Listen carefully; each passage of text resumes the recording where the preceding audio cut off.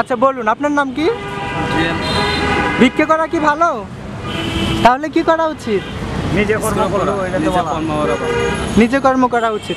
আচ্ছা আমরা যদি ওনাকে 2 টাকা ভিক্ষে না দিয়ে সবাই মিলে একদিনের জন্য ওনাকে, আমরা যে দুপুরের খাবার খাওয়ার পর বিকেলে যে নাস্তাটা করতাম ওই টাকাটা দিয়ে দিতাম একসাথে ওনাকে, 20 টাকা বা 50 টাকা, তাহলে কি উনি আর ভিক্ষে করতে হতো? এটা ওনার মনের ব্যাপার, এরপরেও যদি উনি করে তাহলে তো আমাদের কিছু না, যেহেতু ওনার অভাবটা তো পূরণ করতে হবে এক না একভাবে, তো সেজন্য উনি ভিক্ষে করে। এখন আপনার কি মত, ভিক্ষে করা ভালো?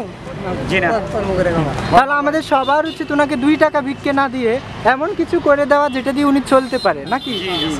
হয়তো আমি 2 টাকা দেবো, আপনি 2 টাকা দেবো, এর বেশি তো আমরা কেউ দেবো না।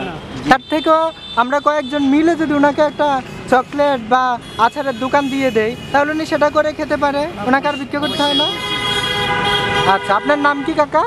আমার নাম হলো আব্দুল বারেক। কি করেন আপনি? আমি পাইলিং এর কাজ করি। আচ্ছা আপনার নাম? আমার নাম মোহাম্মদ সাইদুল। কি করেন? এই পাইলিং এর কাজ করি।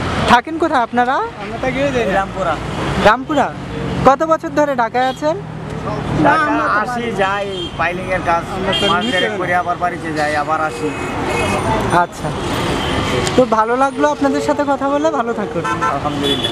আপনার কি কিছু বলার আছে এখানে?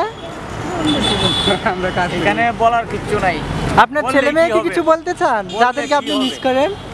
বললে কিছু হবে না, বললে না বলাটাই ভালো। আচ্ছা সেটা আপনার ইচ্ছা, ভালো থাকুন।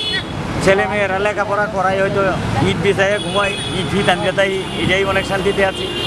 ঠিক আছে, আমি আমারটা কর্মকর্তা পরে রইল উপরওয়ালার ইচ্ছা। ঠিক আছে, বিয়ে অনার্সে পড়তে হবে, তার বিয়ে বড়টা। কনগ্রাচুলেশন।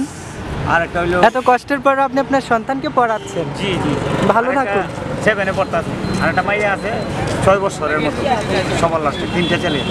জায়গা, আল্লাহ হাফেজ। ওকে।